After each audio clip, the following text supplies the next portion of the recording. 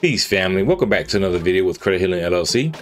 Today, we want to answer a question that was posed by one of our YouTube viewers, our Credit Healing viewers. Her name is Glow Up with Treece, that is capital T-R-E-E-C, and want to be able to answer this question for you. She posed the question, can I send Goodwill letters via regular mail? Now, this is a good question. Now, to answer this question, we want to basically say this. Now, we would highly advise those of you who are sending out Goodwill letters, those of you who are do-it-yourself clients, if you're going to send out a Goodwill letter, we would highly recommend that you send them out via register or certified mail.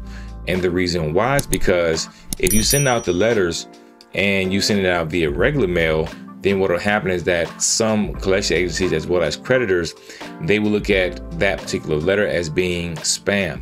Now, most times they won't, maybe 60% of the time they won't, but there are many times whereas that they do, approximately 40%.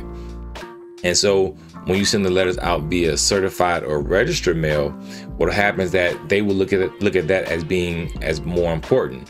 What they will have to do then is sign it and then send it back to you. And that is the receipt. It's a green and white receipt. They have to send it back to you because you've already paid for the postage, and that'll let them know as well as you know that they have received the mail that you have sent to them. So to answer that question, we would highly recommend that you send it out via registered or certified mail instead of sending out via regular mail, because it's going to make it seem as though that is more important and more authentic. So we're happy to have this particular discussion with you, Glow Up with Treece.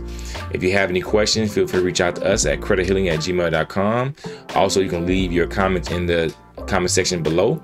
And if you're ready to get started, go to www.credithealing.org. Peace.